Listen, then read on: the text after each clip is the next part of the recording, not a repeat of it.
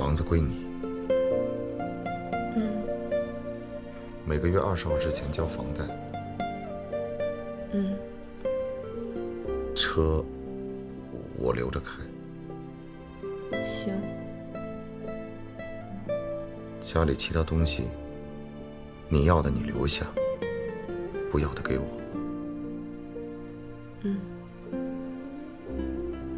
想想，还有其他什么？没什么。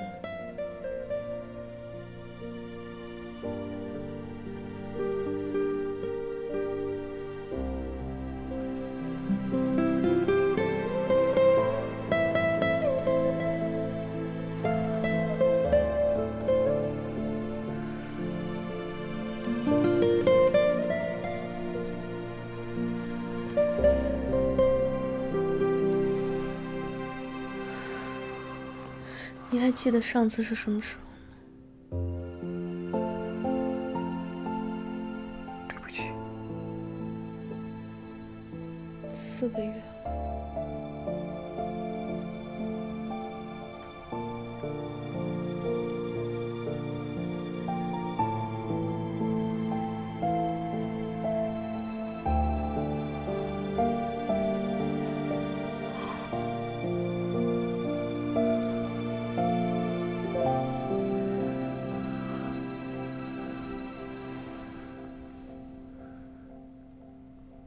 闹钟上了吗？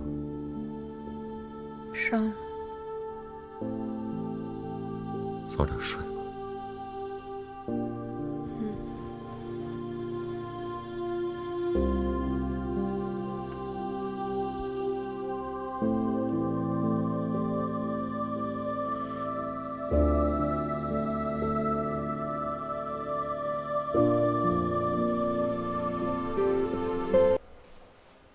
是自愿离婚吗？为什么离婚？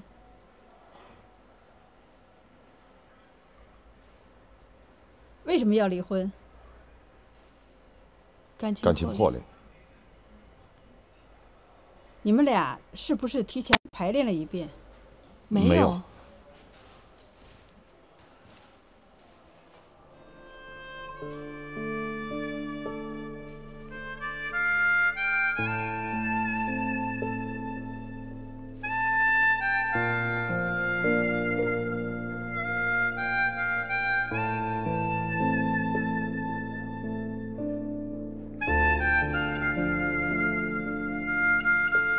你去哪儿？我送你。不用了，我想一个人走走。那我先回家了。没有家了，我们已经离婚了，没家了。是没有家了。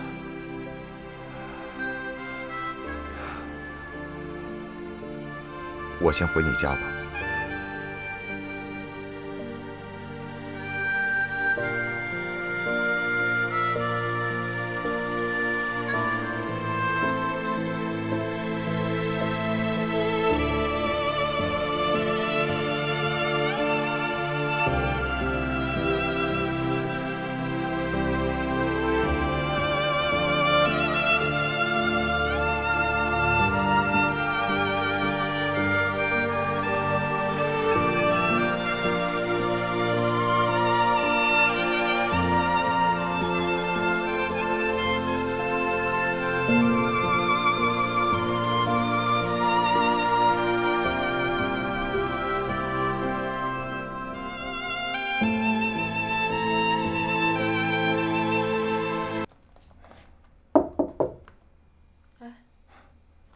还没写完呢。啊，有事儿吗？啊，没事儿，你接着写吧。哎，你想跟我说什么事儿？没事儿。你瞒不了我。什么事儿？你说吧。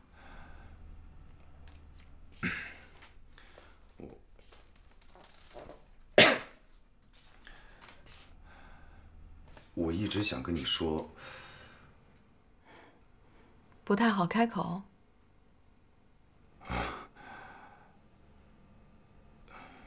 那个导游，女导游，是我现在的女朋友。是吗？这么快啊？这刚离婚，就是你女朋友了？不是现在，是有一段时间了。大概4个多月前吧。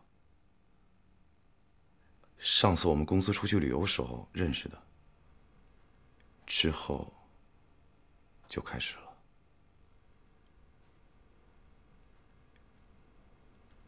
要是我没记错的话，那时候咱们还没离婚。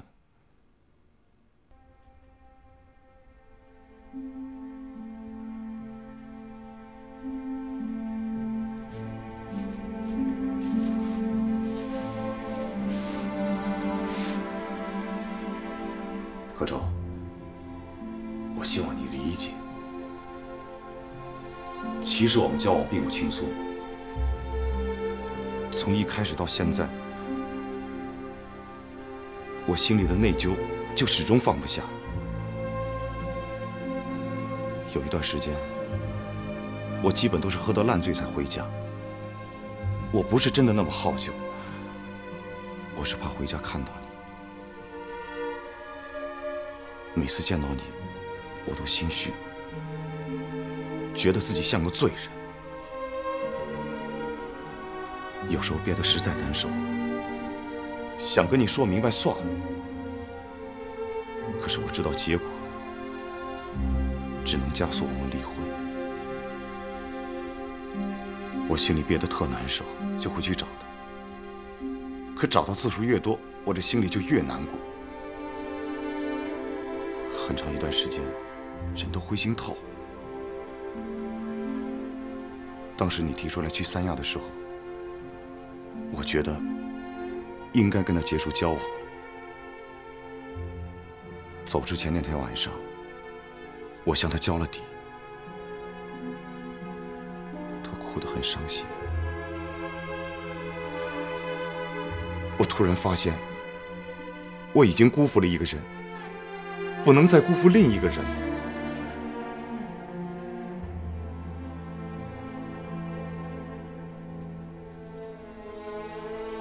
对不起，我应该早告诉你。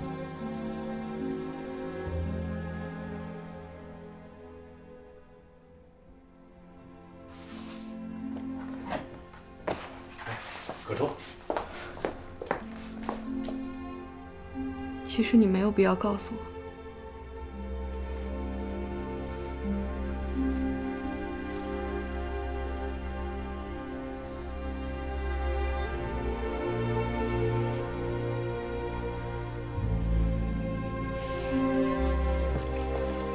罗建军，你真的没有必要再告诉我了。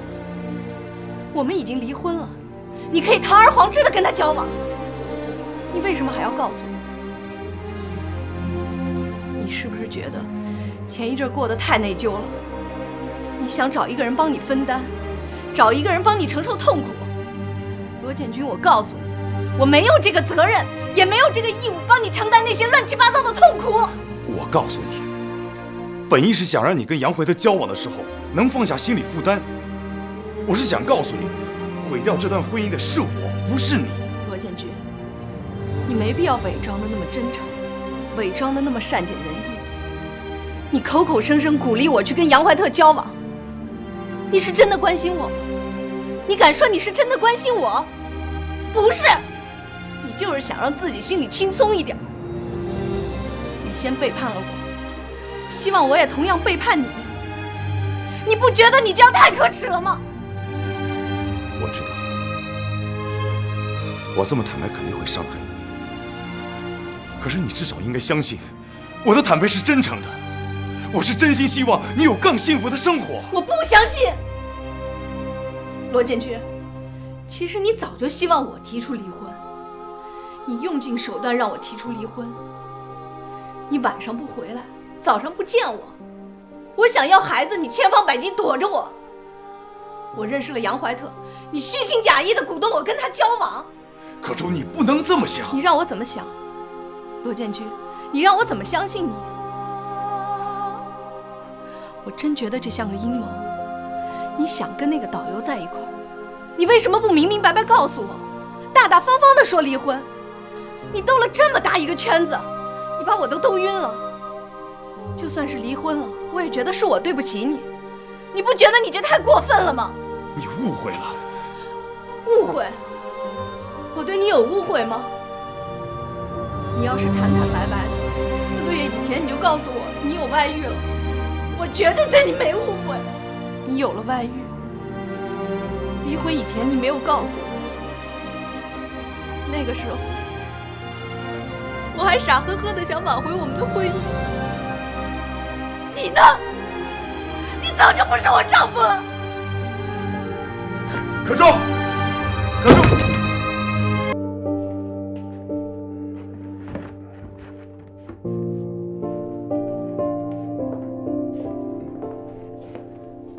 你这就搬走吗？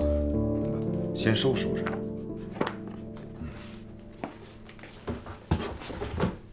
你会跟他一起过吗？你是说住一块儿？嗯。啊，暂时不会。为什么？你们不是早就有了感情了吗？他不是又细心又体贴吗？你吃醋了？咱们俩都离婚了，我没必要吃醋。那咱们就别再谈他好吗？是，咱们已经离婚了，这已经是个结果了。结果都这样了，你说再追究来追究去有什么意义呢？我都说了，我没想追究，我就是觉得寒心。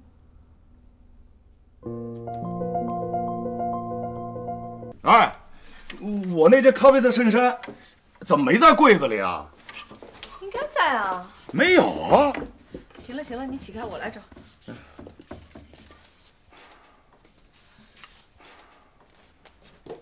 奇怪，没了。你好好想想，哎，到底收拾去哪儿了？衬衫都在这儿啊。你是不是落什么人家了？谁家也没落。那可难说。我再说一遍，谁家都没落。哎，你跟我急什么？不是没有这种可能，你心里清楚。我不清楚。行行行，别找了，我不穿了。随便。站住！差不多，该适可而止了吧？你把话说明白。该说的我早就说明白了，我不想重复。我不明白你想说什么。我跟邵嘉欣的事儿，是我不对，是我对不起你。可事情已经这样了，你想让我怎么着啊？你别老纠缠不放，行不行啊？我没纠缠，我只是说衬衫的事儿。这不是衬衫的事儿，这就是衬衫的事儿。衬衫不见了，有可能落在这个女人家，也有可能落在那个女人家。我不知道，我不清楚，我只是说一种可能性。难道这种可能性都不存在吗？好，就算有这可能，那又能怎么样啊？不怎么样，你承认不就完了吗？方和周，你到底想怎么着？你甭给我扯衬衫的事儿，你知道我说的是什么事儿？你是不是觉得我现在应该跟邵嘉欣分开，你心里才会满足啊？你是不是后悔跟我离婚了啊？跟你离婚，我一点都不后悔。你不值得我后悔。那最好。对你来说，当然最好。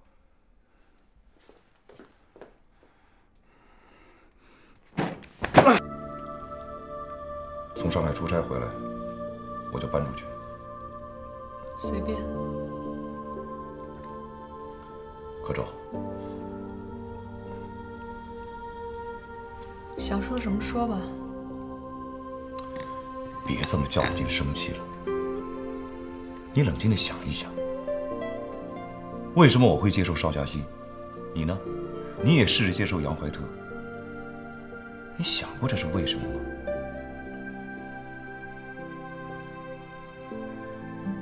不是我给自己找台阶，也不是我想推卸责任。何周，这段婚姻让你觉得寒冷，让你觉得窒息，我何尝不是一样？你以前问我，没有杨怀特，我们会不会离婚？我想应该会。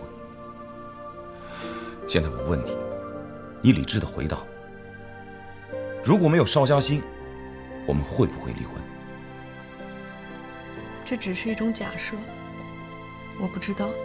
你知道，你是不愿面对。没有邵佳欣，没有杨怀特，我们都会离婚。不是邵佳欣，不是杨怀特，也会有其他人介入到我们的婚姻中来，这是回避不了的。我们没有回避，我们不是离婚了吗？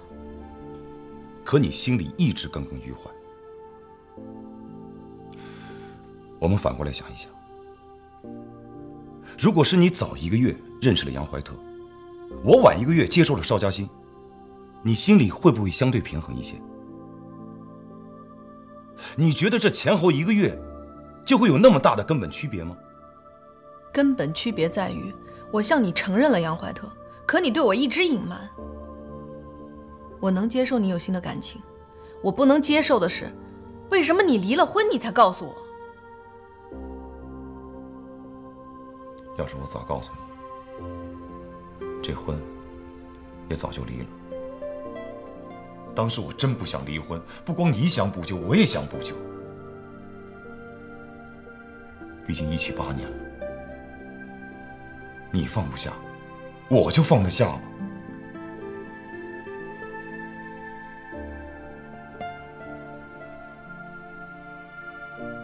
就算我有1000个、1万个对不起你，你怎么怨我、恨我，我都没话说。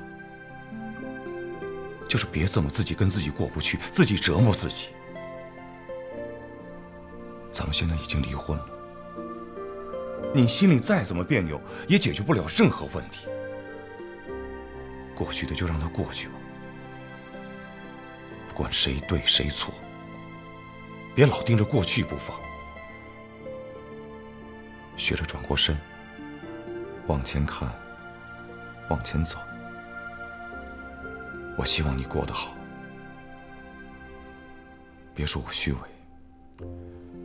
夫妻一场，我这是掏心窝子的话。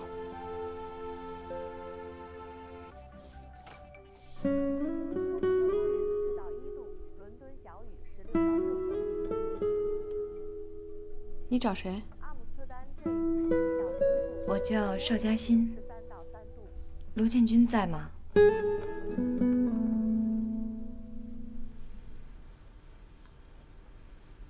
芳姐，我叫你芳姐行吗？叫什么都行。这段时间，我心里一直特憋得慌，一直想跟你聊聊。我好几次都走到楼下了，就是没勇气上来。你不是已经上来了吗？我是真忍不住了。我要是再不来见你，我都要崩溃了。你是良心上受不了了，还是因为罗建军？因为罗建军。我们已经离婚了，你们可以自由交往。可是，他最近开始回避我。从你们离婚以后，他对我就忽然冷淡了。每次都是我主动给他打电话，约他见面。他不是说忙，就是说没时间。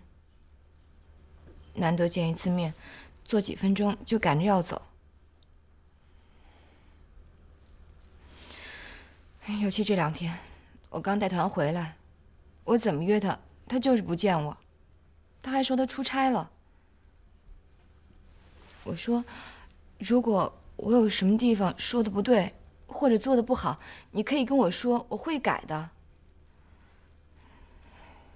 可是他什么也不说。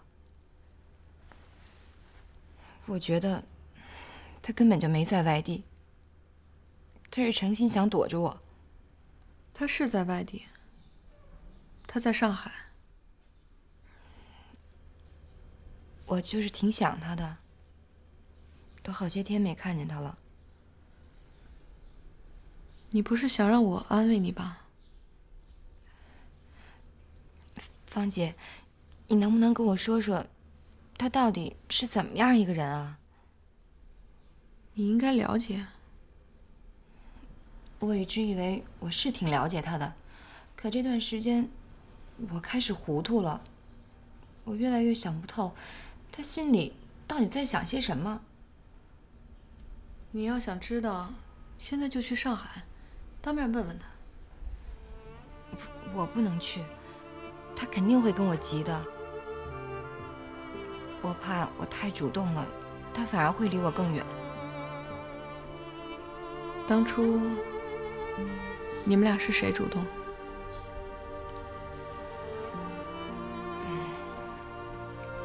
我。他没说他结婚了。说了，可我就是挺喜欢他的。再说，我也没指望能跟他有什么结果，也没指望他能离婚，因为现在不是情况不一样了吗？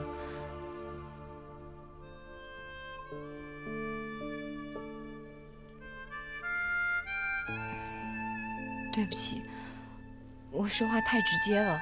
你不光说话直接，做什么都太直接了。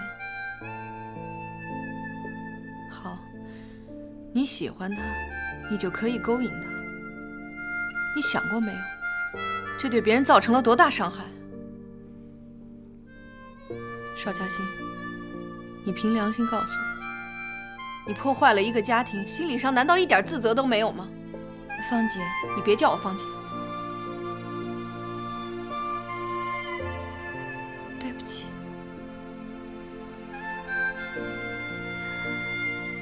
我自责，我怎么不自责呢？打跟罗建军开始接触，我心理上就觉得我对不起你。有时候想着想着太难受了，我就安慰我自己说，我没做错什么，我最大的错误就是爱上一个不该爱的人吧。可谁都知道，这只是一个借口，根本缓解不了心理上的压力。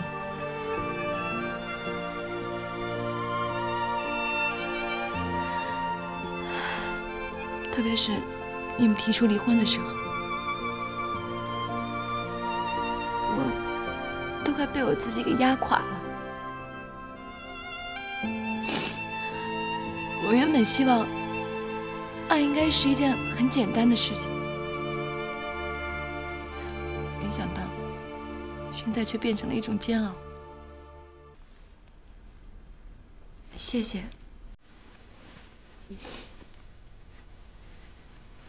芳姐，你怎么责怪我都不过分，因为我就是第三者插足了。我跟你道歉，我真心的跟你道歉。可是现在罗建军他也不理我了，我真的不知道为什么。你能跟我说说到底是怎么回事吗？我不知道。你不告诉我，罗建军也不告诉我，我真的不知道我该怎么办，真的。我真的不知道他是怎么想的。你要是想他，我建议你去上海找他。大老远去了，他不会跟你急的。你别哭了。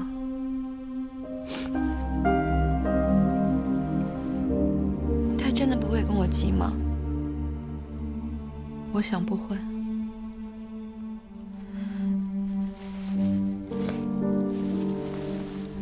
谢谢你，芳姐。这里的天是蓝的，水也是蓝的。等我们岁数大了，一起到这儿来养老吧，杨怀特。小芳，又来聊明天。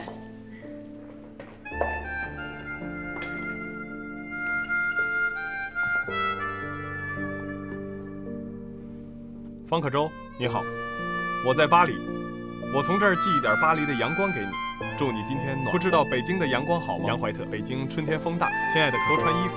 我想所有的珠子都找到了。杨怀特，这些珠子在穿起来的时候，方可舟，每一颗都带着我的祝福。你好，时刻还是忍不住给你寄明信片，拥抱你，希望你不要怪我。祝你快乐，杨怀特。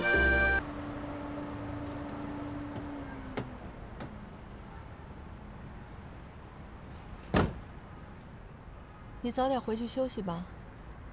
你也早点休息。晚安。晚安。可舟。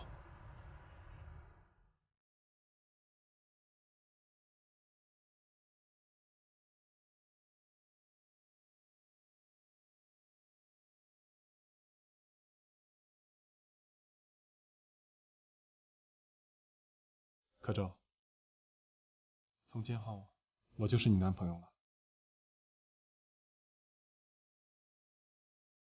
今天也够累的了，睡个好觉。嗯，你回去慢点开车。放心吧。要不要我送你上去？不用了吧，我前夫还住在这儿呢。哦。他过几天就搬走。没关系，你上楼吧。再见。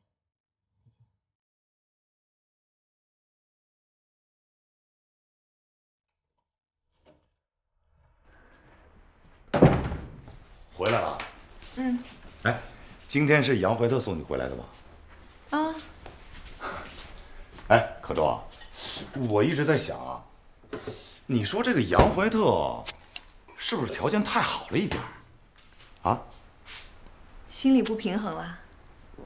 那倒不至于，我是为你考虑。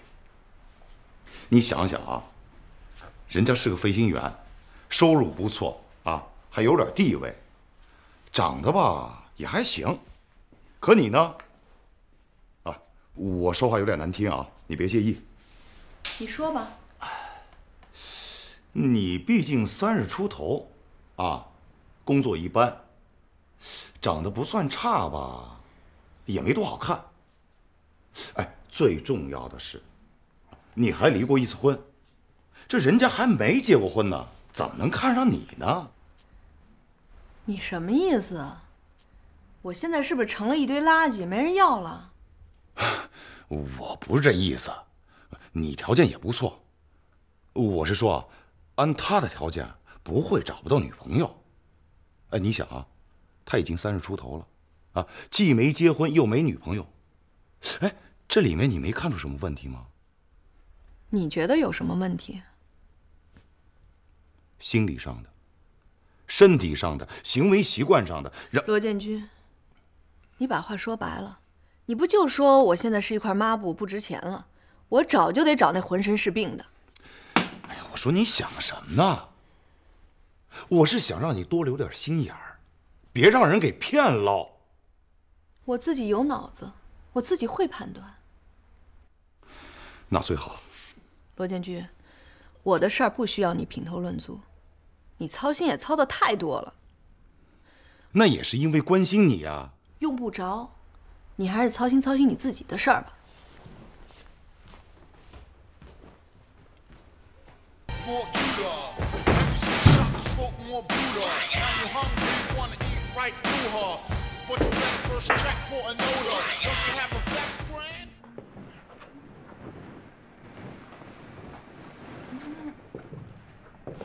你干什么呢你？你回来啦！哎，你看漂亮不漂亮？不是，你这都什么呀？哎，床单是红的，是不是？啊，你这窗帘又是黄的，不是？你闹心不闹心啊？我看书上说，这鲜艳的颜色能改变人的心情。我觉得你最近心情不好，所以专门买的，想改善一下。那你要是不喜欢，我再换回去。我不喜欢，你还是换回去吧。我一男人住的房子，用得着这么花里胡哨的吗？你一个男人住的房子，是不是永远都不想有我的痕迹啊？你都搬过来3个多月了，还是你那堆东西，我弄什么你都说不对。嘉欣啊，我有我的习惯，你想弄什么，你得事先征求我的同意吧？事先征求你同意？我要是事先征求，你事先就会直接说不同意了。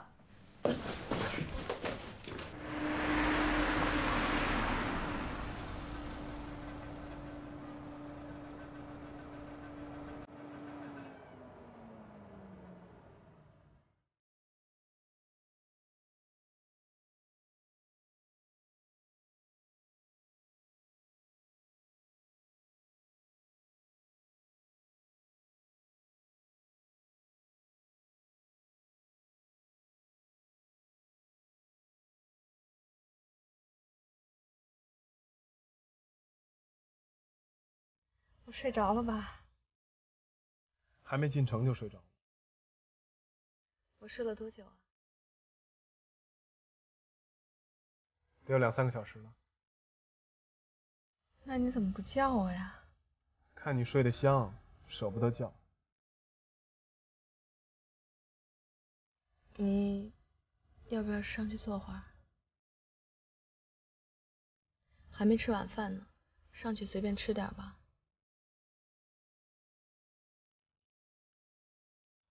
你知道吗？我等你这个邀请已经等了很长时间了。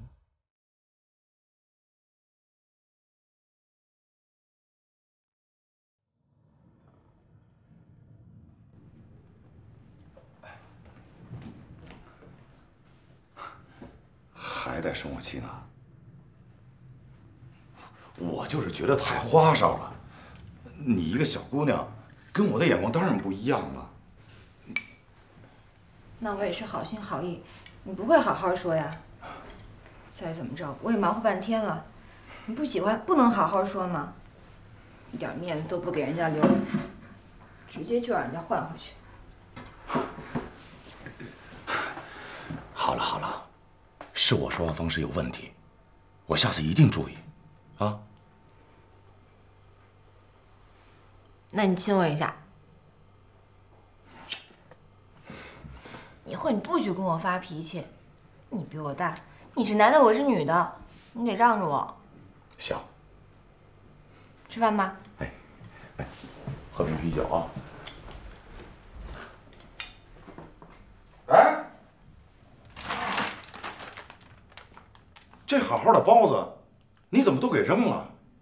过期了。一直在冷冻室里放着呢，怎么就过期了？你都搬过来3个多月了，这包子一直搁冰箱里，那还不过期呀？哎，你看看，还有5天才过期，你这么扔了多浪费啊！哎，反正早晚都得扔，今天扔跟5天后扔不一样。哎，那可不一样，这没过期的东西你扔了，它就是浪费。好了好了。这包子，我今天要是不把它拿出来，这5天你想得起来吃吗？那你过5天再扔也不迟嘛。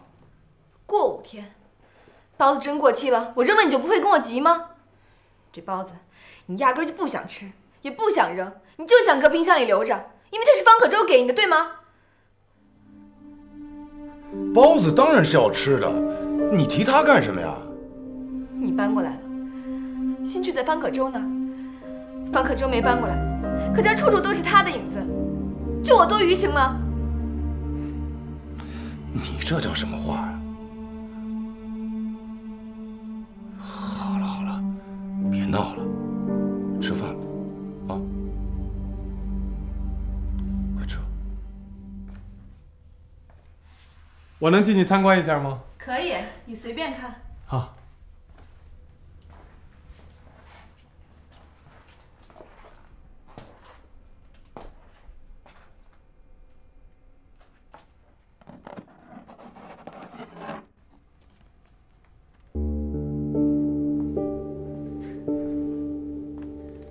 还没来得及收拾。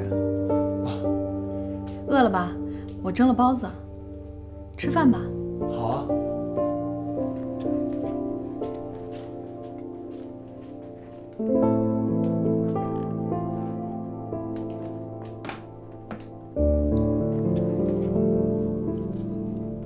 你们家装修是谁设计的？都是罗建军一手操办的。看得出来，他是个挺讲实用的人。他呀，在生活上一直很有计划。当初为了买房子，他做了一个3年计划，结果还真把房子给买下来了。装修的时候，他又做了个预算，结果装修完跟他的预算就差了10几块钱。我跟他正好相反，做什么都没计划。就说这张餐桌吧，当时的预算是1000块钱，可我就是看上了这张桌子。为这事儿，我们俩还狠狠地吵了一架，最后还是他让步了。好，买冰箱的时候，他非得把这1000块钱给省出来。现在这冰箱特别小，装什么都装不下。为这事儿啊，我们俩也没少吵。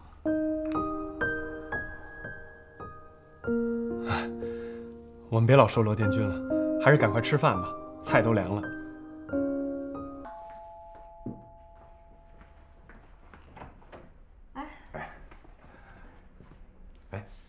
还没吃晚饭呢。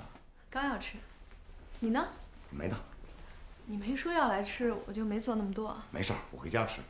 哎，你看看是不是这个 U 盘啊？我看了一下，一堆财务报表。没错，就是它。哎呦，我正着急用呢。你干脆在这儿吃吧，我给你再下点炸酱面。不用了，我还是回家吃。邵嘉欣在家等你呢。啊。哎，你怎么脸色不太好啊？是身体？没有，挺好的。哎，那杨怀特怎么没来啊？是飞了还是？我不知道，可能是飞了吧。他飞没飞，你怎么都不知道啊？吵架了吧？没有。他飞了，我知道，可应该回来了。他没来找我，我也不知道为什么。那你应该跟人家打一电话。他每回一下飞机都给我打电话，没打，我猜肯定有原因吧。我说这俩人谈恋爱吧，别老猜来猜去的，还是谈开了好。你说咱们俩吧，以前就是沟通太少，是不是？哎，你跟邵嘉欣挺好的。还行吧，有好的地方，也有不好的地方。我也在努力适应，没准适应了就好了。我也是，努力适应。这离婚吧，就跟得了一场大病差不多。大病初愈，总得有个恢复期，以后就好了。哎，你还是主动给杨辉他打一电话，好吗？你不用替我操心。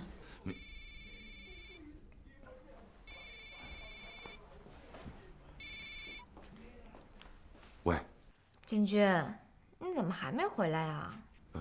我在加班。哎，你最近怎么老加班啊？现在都晚上8点了，你什么时候能忙完啊？忙完了，正准备走呢。喂，你别着急啊，王主任啊，也就给你发过20多分钟就到家了啊。发在邮箱里。有点耐心好吗？好嘞。罗建军，你在哪儿加班呢？你旁边谁在说话呀？啊，是秘书，给我送份文件。什么秘书啊？明明是你前妻的声音。哎，嘉欣，嘉欣，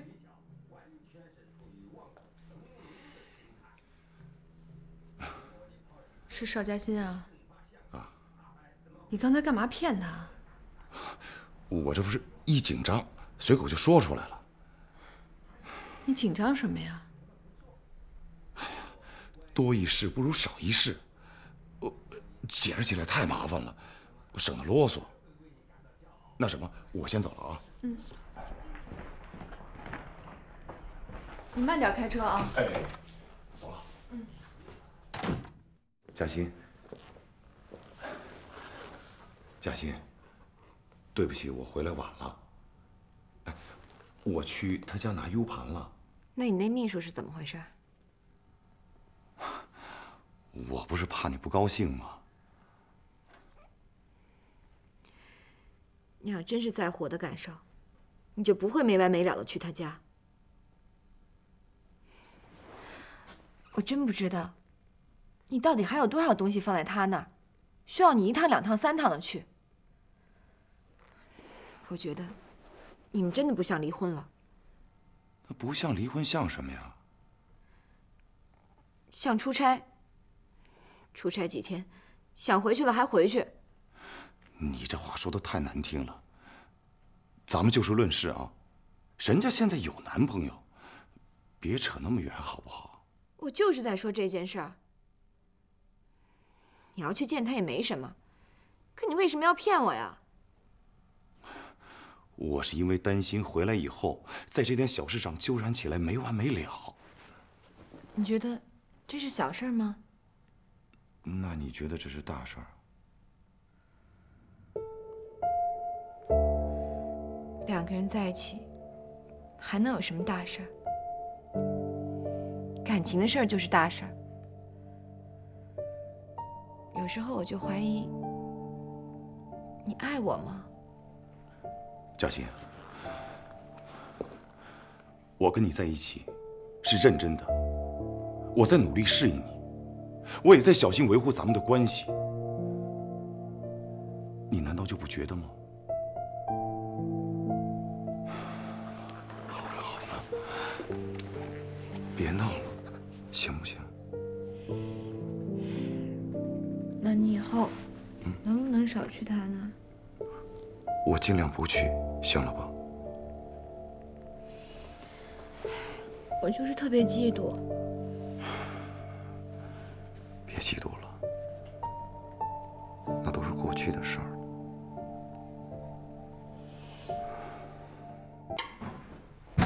哎，你怎么这么早就回来了？不是和客户去吃饭了吗？啊，赶时间了。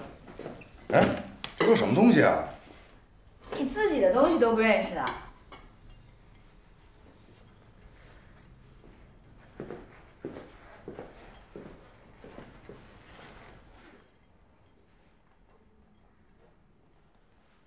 你去方可舟家了？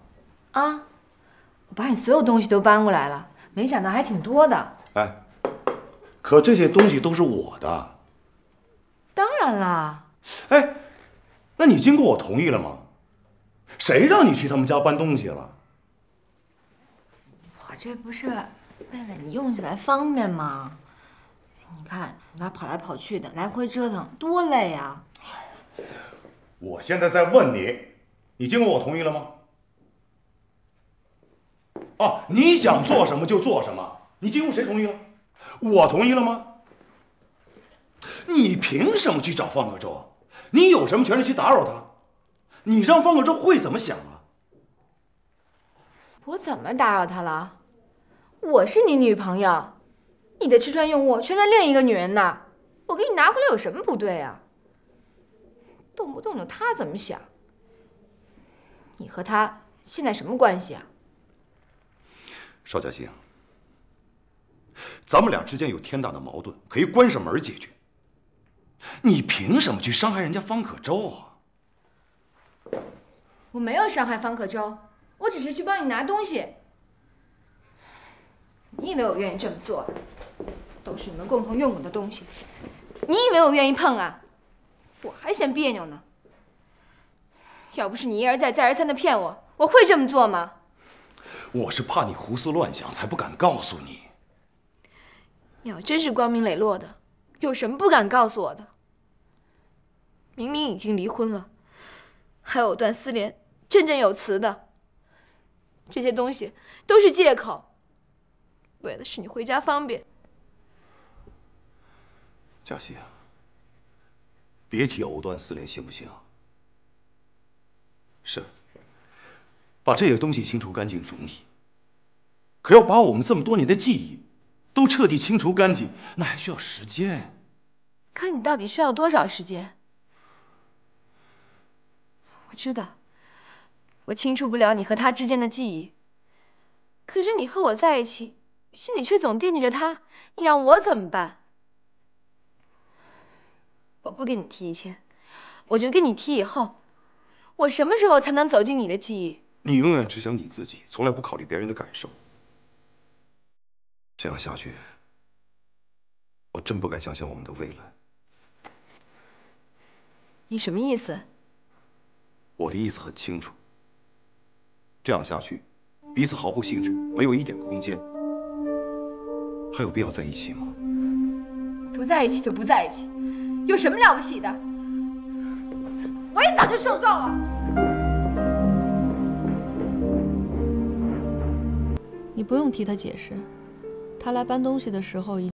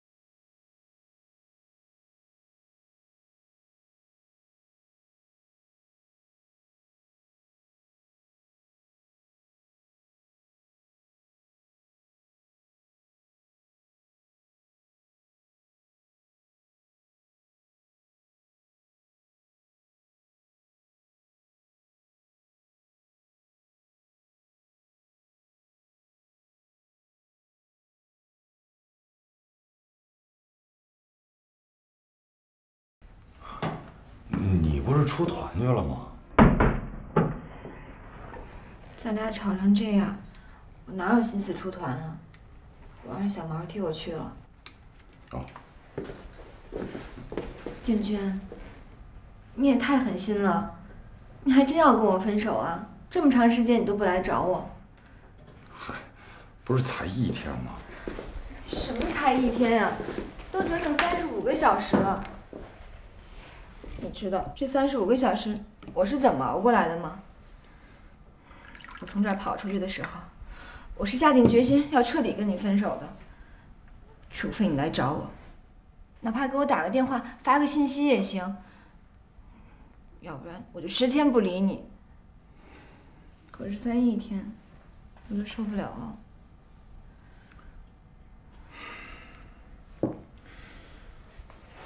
嘉欣啊，那天你走了以后，我想了很多。咱们俩真应该好好谈谈了，不能再这么下去了，啊！我也这么想。这吵架太伤人了。咱们俩这么难才走到一块儿，高兴还来不及呢。你说没事儿吵什么呀？建军，以后我再也不惹你生气了。我不是嫌你跟我吵架，我的意思是，咱们俩之间的距离太大了。我知道，你比我成熟，我小，我不懂事儿。可是你不允许我犯错，那还不允许我改吗？我做的也不对，我不该对你发那么大火。就是，以后我有什么地方做的不对，你就跟我说，我知错必改，行吗？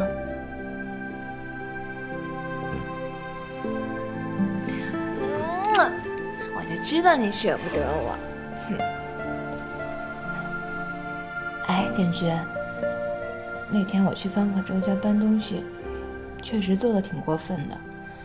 你说我这要把他东西给送回去也不合适，干脆我明天请他吃个饭吧，就算跟他道歉，好不好？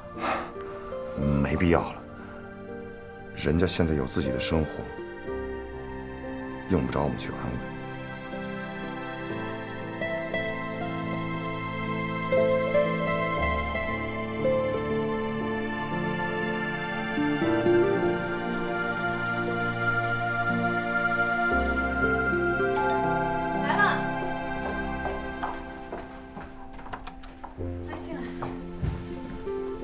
来进来。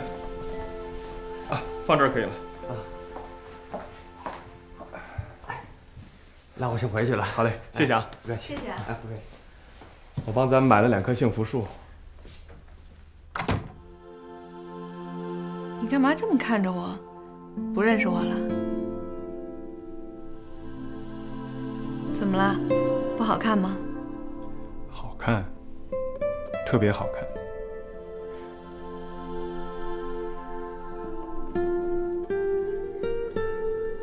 我知道你给我买衣服，改变家里的布局，是想让我忘掉过去，忘掉罗建军。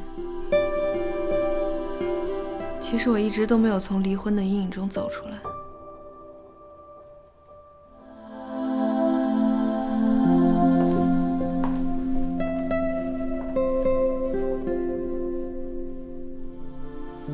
我记得你曾经说我是用理智在跟你谈恋爱。你说的没错，邵嘉欣的事儿让我想明白了，我和罗建军再也没有任何关系了。我现在是你的女朋友，就应该按照你喜欢的方式来生活。我现在是发自内心的想改变，发自内心的想做你的女朋友。其实很多事情想明白了也就轻松了。我挺喜欢我这新形象的，觉得挺清爽的。是特清爽，你怎么打扮都很漂亮。哎，可周，哎，买东西啊？啊。你脸色不太好，是不是生病了？没有啊。那我送你吧。不用了。嗨，反正顺路啊，来。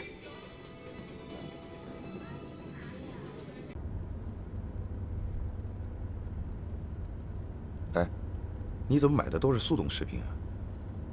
速冻食品挺好的，吃起来方便。怎么了？有心事？是不是杨怀特还没有消息？我们已经分手了。为什么？他爱的不是我，我只是他前任女友的影子。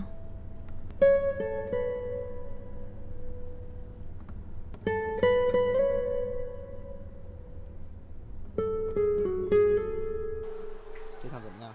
哎呀，今天可够累的。赶快回家休息吧。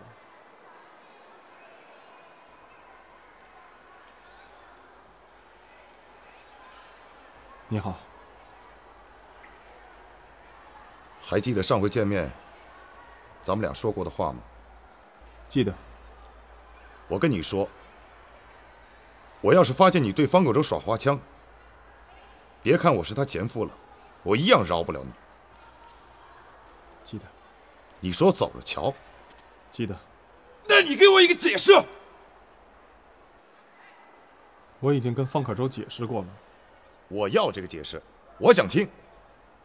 你为什么要骗方可舟？我没有骗他。隐瞒不等于欺骗。但你无权让他替代一个死去的亡灵，你太自私了。我在街头看到方可舟，不小心碰了他，这纯属巧合，不是欺骗。后来呢？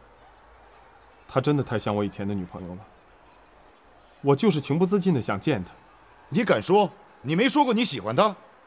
你没追求她？你没跟她谈情说爱？可你告诉她，她是你前女友的影子了吗？这不叫欺骗，叫什么呀？我不是不告诉她，我只是犹豫了一段时间。再后来怎么了？再后来，我发现我真的爱上了方可舟。我越来越从她身上看不到我前女友的影子，她就是她自己。说来说去，你还是忘不了你前女友。我也一直想跨越我自己这个精神上的障碍，想摆脱过去生活的影子，更是为了尊重方可舟。我希望我们有一个真正的开始，我才向她坦白这一切。跟她坦白的时候，我是下定了决心要爱方可舟的。我以为她会理解、宽容我，可没想到她会这么痛苦。你傻呀你！就算你想改变什么，你不能悄悄的吗？你自己心里改你的啊，你可以让他毫无察觉。干什么非得来个坦白从宽，抗拒从严呢？可瞒着过去不说，你不觉得我是在骗他吗？那不叫骗他，那叫善意的谎言。能把一个秘密藏在心里藏一辈子，我得说你意志坚强，是条汉子。可你呢？啊，你以为你这叫真诚啊？你这是给他当头一棒。说白了，是因为你心里有压力啊，自己承受不了，就全都扔给一个女人了。你以为你这叫坦白啊？这叫溜肩膀不仗义。大老爷们没这么干事儿的。你呀，真欠我收着你。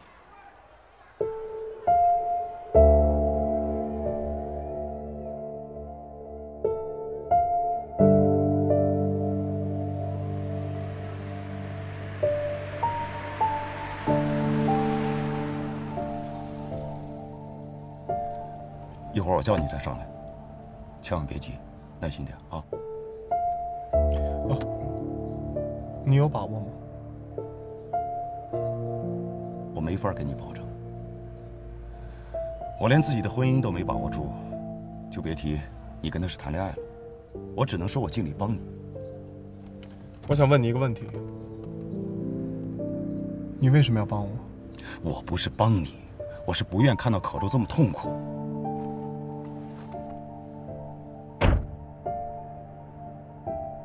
我不想见他，他爱的不是我，你让他走吧。你真觉得杨怀特有那么高明的骗术？啊，他跟你在一块那么长时间，一直拿你当替身来着，一点真的都没有。其实啊，我看他的表情，像霜打了似的。我觉得他对你的感情是真的。其实人这一生啊，你遇到谁，经历过什么事儿，事先都没法知道。这先到的他肯定要留下一烙印，这也不是他的错。哎，要真是一点痕迹都没有，那你就得问问这人有没有良心了。是啊，杨怀特是先认识他女朋友，后认识你。你跟他前女友惊人的相似，让杨怀特不由自主回忆过去的一切，想通过你看到他去世女友的音容相貌，这也不是他的错。他想把我改变成另一个女人，难道是对的？他肯定有不对的地方，但不是绝对不可原谅吗？我可以原谅他，但我不可能接着跟他谈恋爱。为什么？我跟他面对面的时候，我不知道他眼睛里是我还是他前女友。他跟我说话的时候，我也不知道他是跟我说还是跟他前女友说。柯周，你听我说，你跟邵嘉欣长得不像，对吧？可能就是因为这样，我跟邵嘉欣在一起的时候呢，多少总是觉得有点别扭，总觉得有什么地方不对。说实话，每当我挑剔她的时候，就是因为那一瞬间，这脑子里边有你的影子。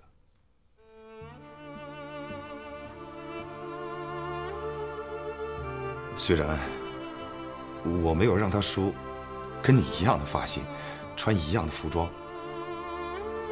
可有时候会想到你很多优点。我想这些优点要是在她身上该多好啊！还有，我到现在还保持着很多跟你在一块儿的习惯，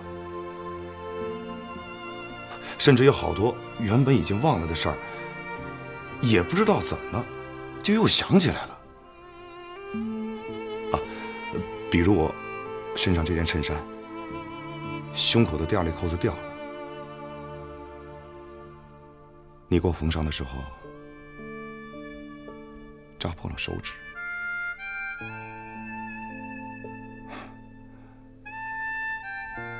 我连这么小的事都想起来了，而且想到的时候觉得挺美好，也挺心酸。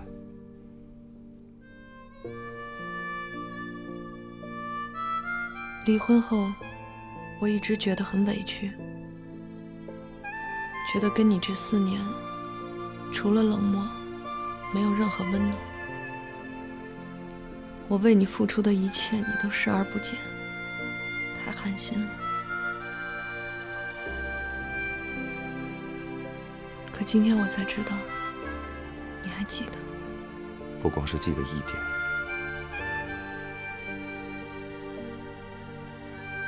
回忆是越回忆越多，越回忆心里装得越满。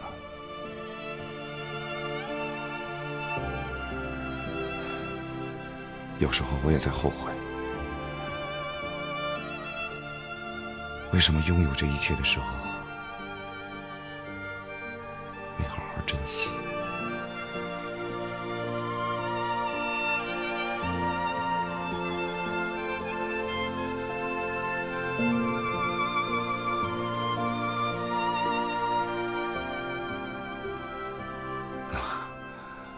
扯太远了，咱还说说杨怀特吧。我刚说哪儿了？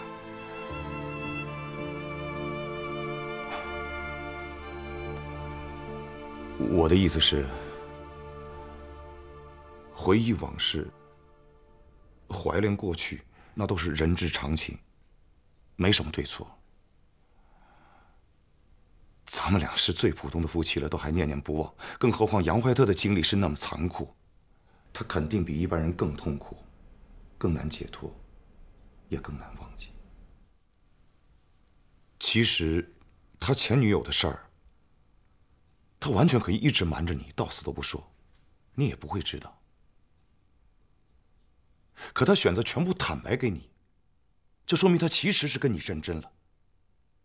他是想拿你当方可舟来爱，而不是他女朋友的影子。他是想跟你开始新的生活。可舟，你做女人恰好可以体贴她、关怀她，没准儿你就是第二个让她毕生都难以忘怀的女人，她也会回报你那么深的感情。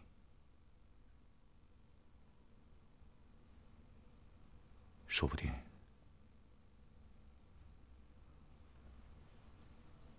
这就是老天给你的幸福机会。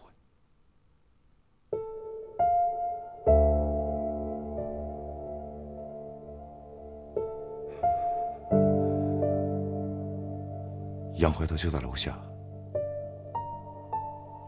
让他上来好吗？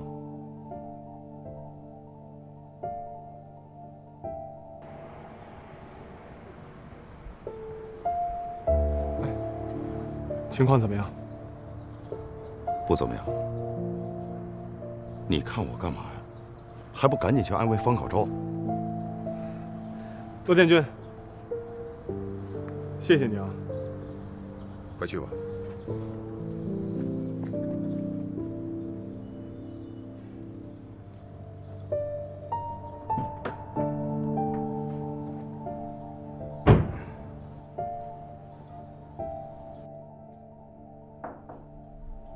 进来。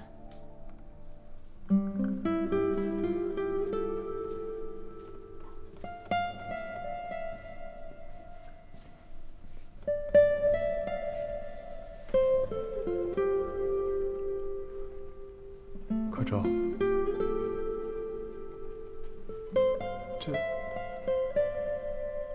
这些家具太沉了，我一个人搬不动。你帮我把它们放回去吧。好啊。那我们是按照原来的样子，还是按照你喜欢的样子？别，可舟。如果你喜欢原来的样子，我们还是不用，就按照你喜欢的样子。我觉得其实也挺好的。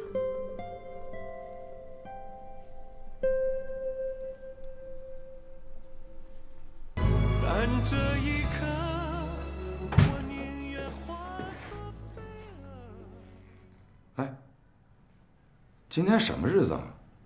这么浪漫？你先坐下，听我说。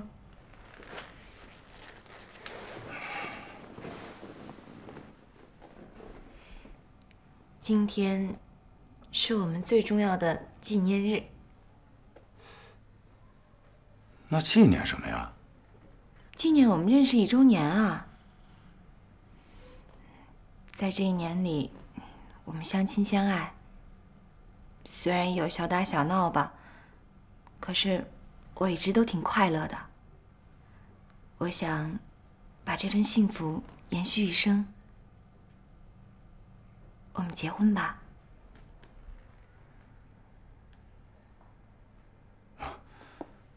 你真那么想啊？这太突然了。我是真心的。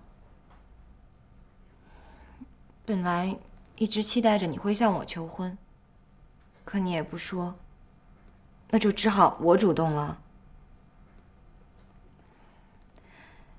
罗建军，我想嫁给你。嘉欣，我结过婚很失败，刚从这围城里走出来，我暂时不想回去。这结婚的事儿，我真的没想过。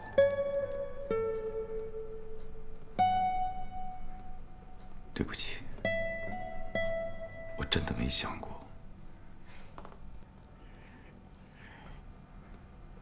也许我这个要求太突然了，你还没有心理准备。没关系，我给你时间让你想，但是你不许想太久，好吗？好的。那我去拿碟子，我们切蛋糕。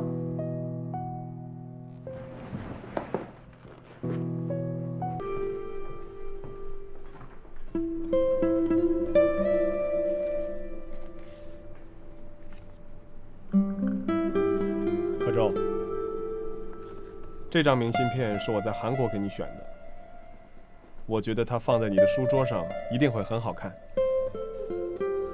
想着你在桌前给读者写回信的样子，我就急切地想见到你。和你分开以后，才知道有多么的想你。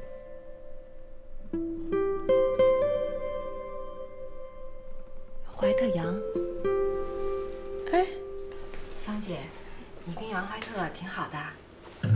挺好的。哎，那他不在，你想他吗？当然了。那你们打算什么时候结婚啊？结婚？没想过。那你和杨怀特谈恋爱不是为了结婚啊？我和杨怀特还没到那个阶段。再说，结婚是件大事儿，不是轻而易举就能决定的。说吧，你找我有什么事儿啊？我想跟罗建军结婚，可是他没答应。他也说他没想过结婚的事儿。我说了半天，他才答应说想想。可都想了1个礼拜了，也没给我答复。你来就是要告诉我这个？我不知道该跟谁说才好。我是想你可能更明白罗建军，他是什么意思。这是你跟他的事儿啊，我怎么可能明白他是什么意思？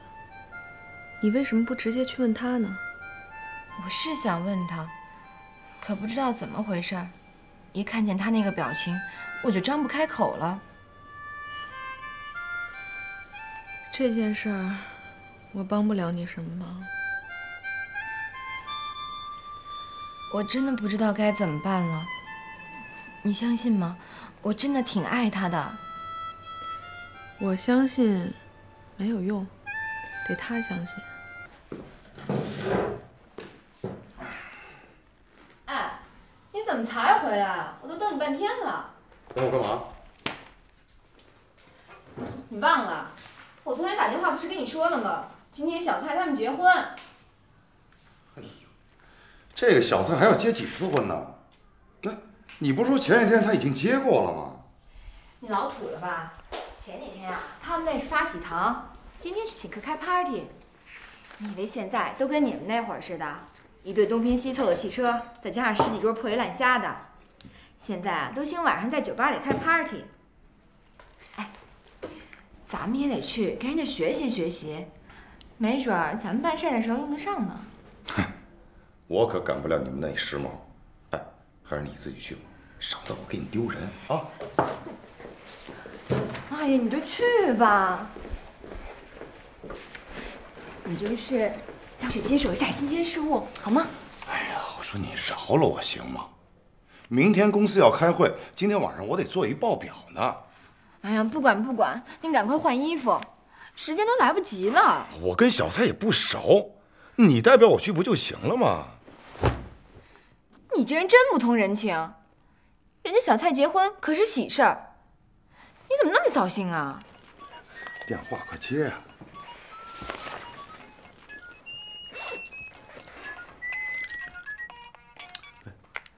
喂，哎，你们都已经动身了？好，那我也马上出发啊。拜拜，等会儿见。我再问你一遍，你去不去？我都已经说过了，你还让我说几遍呢？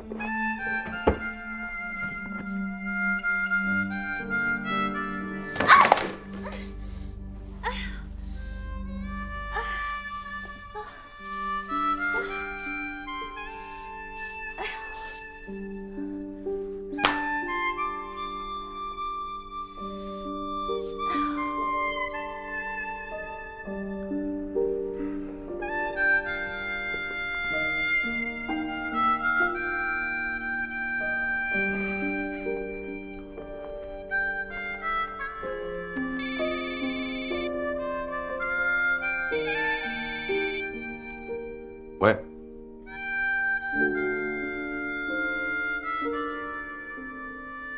我知道了。你这腿原来伤过吧？撞过。要紧吗？不要紧，没伤着骨头，就是旧伤复发。回去以后静养几天就没事了。哎，医生，你用不用拍张片子啊？不用，拿点中药就行了。回去以后呢，如果有时间，多用毛巾敷一敷，这样会好得更快一些。哎，谢谢啊。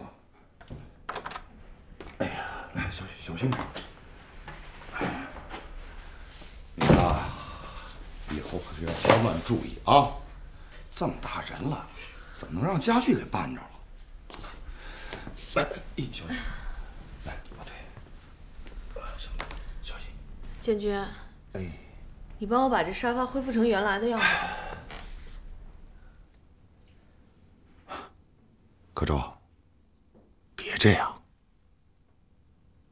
这可是杨怀特一片好心，你要给他弄回去了，你说他看了会怎么想啊？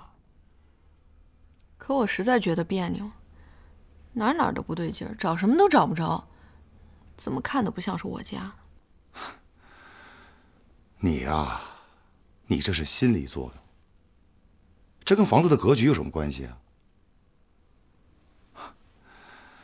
咱俩刚搬进来的时候，你也是睡不着觉，失眠，可后来不就好了吗？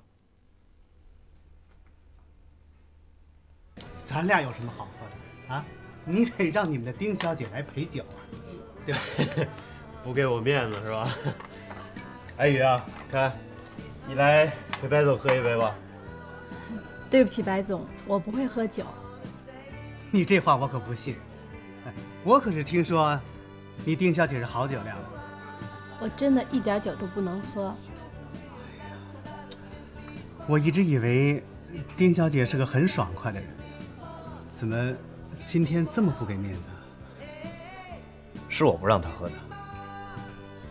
是这样，明天我们要开宣传策划会，我怕她今天晚上喝多了，明天什么都干不了了。哦，是这样。那好吧，那就等我们这个季度宣传完了以后再喝，好吧？哎，白总，来，咱们喝。来，你等会儿，我来给你弄。哎呦，来，小心。哎，我自己来，不用。哎呀，你脚伤着呢，不方便啊。来。哎，不用，我自己洗。嗨，我知道你避嫌，我就想啊，一边给你热敷，一边给你揉揉，那样好得快一点。以前又不是没给你洗过。哪那么多事儿？好，别争了啊！哎，水温合适吗？合适。以前是以前，现在是现在。嗨，要是杨怀特在，我当然就不管了。可他现在不是不在吗？哎，疼啊？有点儿。那我轻点儿。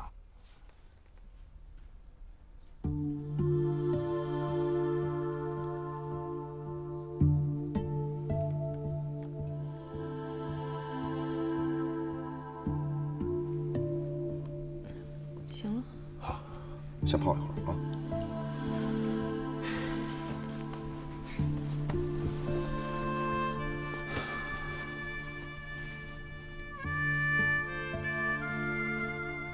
啊。啊，我想跟你说一事儿。什么事儿？邵嘉欣提出来，他要结婚。结吧，挺好的。可我跟他说，让我想一想。你想好了吗？我可真没想好。说实话，我怕结婚了。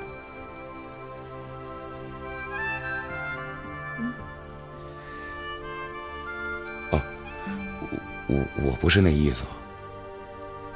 我不是说跟你离婚了怕结婚，我是说，我觉得我跟邵嘉欣结婚不合适。不合适叫什么意思啊？那你拖着他。这拖着他当然不对。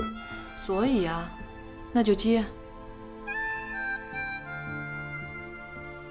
爸，我觉得我没有把我的意思表达清楚。我就是说，和邵嘉欣在一块儿吧，就这么过还行。可一想到结婚，绑一块儿过一辈子，我就有点怕。我怕我们过不到一块儿，也怕过不长。你刚才说的也是这个意思，你还是说怕结了婚又离婚。唉，归根到底，还是咱们失败的婚姻让你害怕了。你看你，还是误会了吧？我真不是说你，我就是说邵嘉欣，是邵嘉欣的性格让我担心，这长期在一块儿，那得是什么样啊？那也得结了才知道。你真希望我结婚啊？不结婚你离婚干嘛呀？哎，不是，这可是两回事儿啊。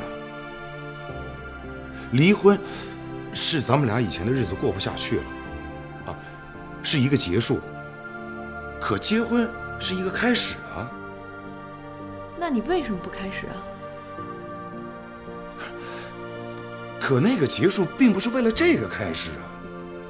没有那个结束，怎么会有这个开始啊？我不明白你分那么清楚干嘛？哦，我明白了，你是怕刚离婚就结婚伤害我。你现在伤得着我吗？我早就和你没关系了。你现在最重要的是别伤害了邵嘉欣。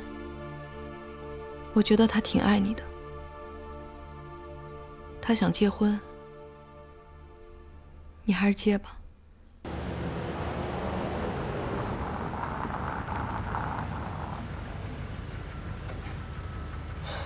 你终于解脱了，这种场合挺无聊的。谢谢你为我挡酒。嗨，我知道你早就戒酒了。谢谢你送我回来。哎，没什么。那我走了。丁爱宇，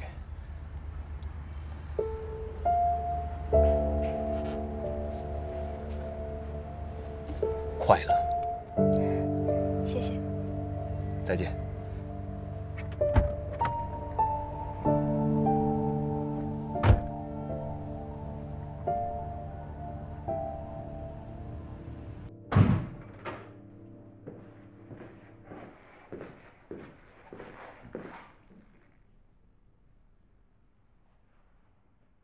哎，你什么时候回来的？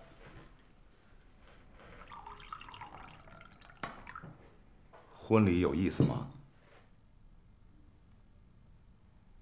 你干什么去了？我去方可舟那儿了。你这三更半夜的去方可舟家了，一直到现在。对。原来你还知道骗我。现在你连骗都懒得骗了。以前去他们家，你是偷偷摸摸的；现在你去方可舟家，是明目张胆的。哎，我去方可舟家用得着偷偷摸摸的吗？你没偷偷摸摸的，干嘛三更半夜去他家？我叫你去参加我朋友的婚礼，你为什么不去？罗建军，我想问你，在你心里我是什么？那你为什么就不问问我，去他家干什么了？我不想知道。你去还能干什么？随便找个借口就在一起。你要是那么舍不得，我就不明白了，你们当初离婚干什么？你这叫什么话呀？什么叫舍不得啊？你爱怎么想就怎么想啊！罗建军，我不想再跟你耗下去了。我们要么结婚，要么分手，你选一个吧。你非得现在要回答吗？对，就现在。要说我不回答呢？那就分手。你拿分手这两个字当饭吃了，动不动就挂嘴边。门在那儿，没人拦着你。